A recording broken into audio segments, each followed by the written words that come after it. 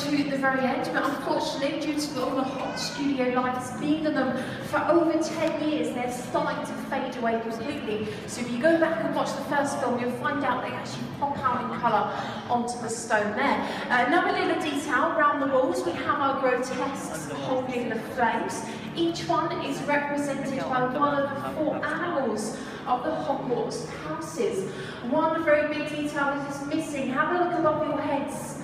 Yes, this is exactly as the Great Hall would have looked for filming. There never was an enchanted ceiling or a roof. The ceiling was added later on in post-production, but the actual model of the Great Hall roof you can see very shortly around the corner, suspended above you, so look out for that. And our ceilings